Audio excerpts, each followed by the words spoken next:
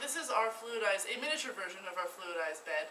The idea of the fluidized bed is to place coffee beans in this wooden box here through this little flap.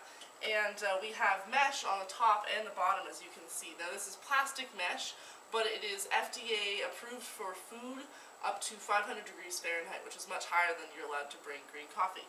So the idea is we put the beans in here, and then we turn on this this leaf blower here, which actually, from there, the air is going at about 150 miles per hour, but because we have this big box here where this air is coming into, the actual resultant velocity is much lower.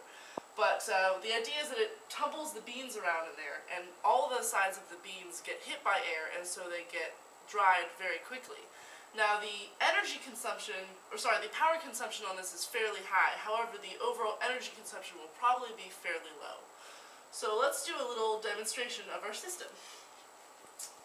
So we take the coffee beans, and we just drop them in the top, like this. And then we can secure it down with my little fun wire that I have right now. And then, as you can see, there's some mesh down here. And we can turn on the leaf blower.